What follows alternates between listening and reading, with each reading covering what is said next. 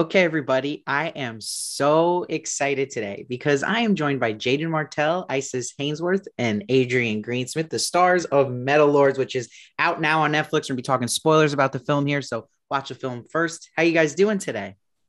Very good. I like the shirt. Thank you. I appreciate that. I like the hair. Jaden, you always got these like great hairstyles. You're just crushing. And you even crushed a cool hairstyle here with Kevin. And what I love about what you do with the character of Kevin is being a drummer myself. I particularly love the scenes where he's learning how to play the drums. You do that so well. But I'm wondering in those scenes when you're thinking of how Kevin's going to look physically playing the drums, was there any real drummers in real life you kind of were inspired by for that?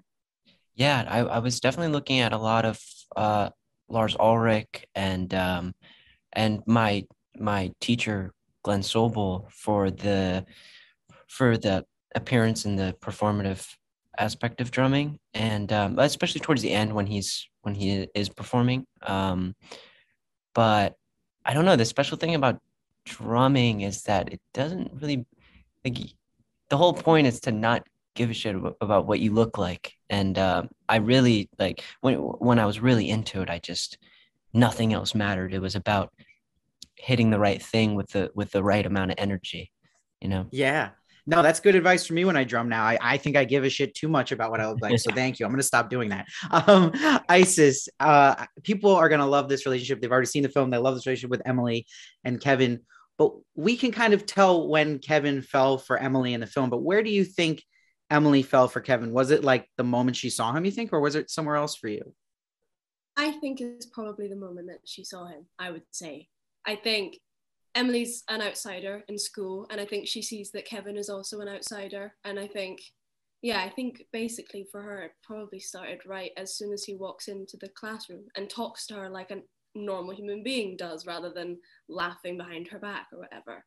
Yeah, I think that's when it happened.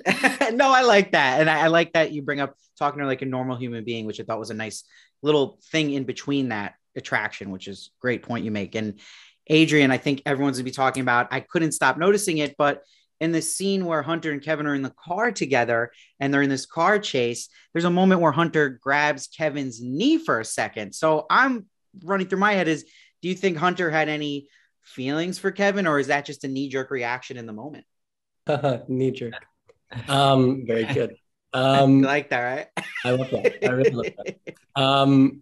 Yeah, so I think when I first got the script, the first thing which popped out to me was that Hunter seemed like he was in love with Kevin. But I think, it's not explicitly in the movie. There's like never a scene where Hunter's like, oh, like I got that. That makes sense now. I don't think he ever has that. So it's Mm. up to the audience to, take what they will from it. But for me personally, I thought that the thing driving him was jealousy, that Emily was giving Kevin something which Hunter couldn't give Kevin. Mm. And also, the other thing driving him was there was metal inside him which wanted to rise up, and he wasn't letting it rise up. Yeah, Okay. I yeah. love that. Yeah, and I love that it's like very subtle, this relationship between them. And I love your answer. I think that's just cleared up so much for me. Awesome. And Jaeden, you have this huge amount of fan pages on social media, and you're just this huge level of fame already at this age. You've done such great things. Is it still like scary for you, or is it like, do you feel like you're a vet now? Like you're kind of used to it. It's not as like intimidating. Oh God, well, I don't know if any of that's true, but thank you. No, it's so not important to me. It's Mm. just about the work, um and no, it never gets any easier. I definitely do not feel like a vet. um and I'm still, I don't know, the special thing about this job is that you continue to learn if you're open for it. And like, working with Adrian and Isis, I learned so much, and I saw how hard they worked and how special they were. So I don't know. It's always a learning experience for me.